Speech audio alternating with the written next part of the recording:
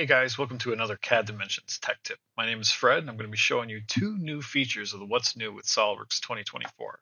First, we have flexible assembly selection. You used to have to select each individually, but now you can select flexible assemblies from the top bar to select them all in one easy click.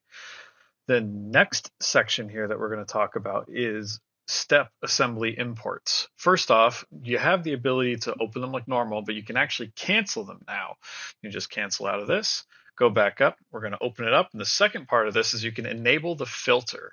This allows you to select individual parts and pieces of the step assembly so you don't have to take them out later. Checking this on, and then we're going to import it, and we can uncheck the main assembly. We're going to just check on a single part, and then we're going to import the file. And instead of it importing as a total assembly, it imports as a single part, modifiable, just as normal. Thanks for tuning into this CAD Dimensions Tech Tip, and we'll see you in the next one.